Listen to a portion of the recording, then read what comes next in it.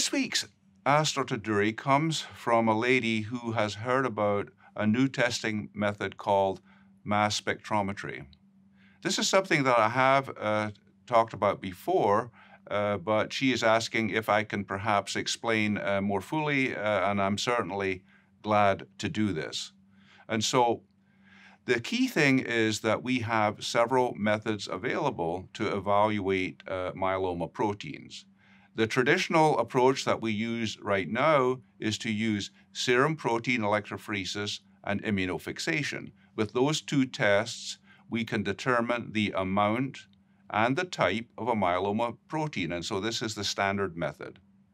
The new mass spectrometry method is a new technique which focuses on the exact mass or weight of the myeloma protein, which is very, very precise. And this allows, with this technology, to monitor the exact level of this weight of protein in the serum. So using a simple serum test, you can measure the amount of this protein, and the technique also allows you to characterize the type of the protein. So it could be, for example, IgG kappa. And so this is information which is similar to SPEP plus immunofixation, but actually better, more sensitive, and more precise. And so what is the expectation for mass spectrometry moving forward?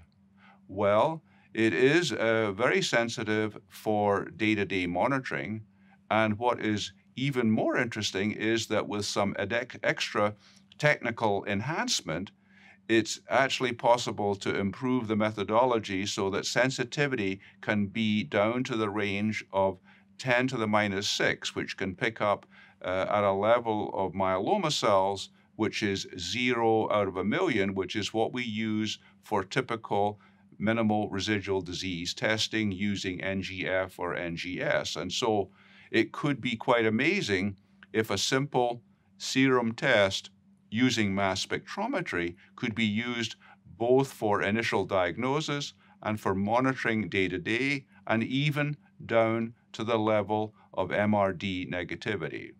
And so there is a lot of excitement about the availability of this test.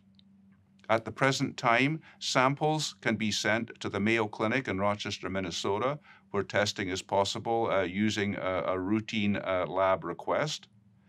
In the latter part of this year and into next year, testing will be available at a variety of other centers across the country, and there is a high level of expectation that the FDA will actually go ahead and approve this technology relatively soon.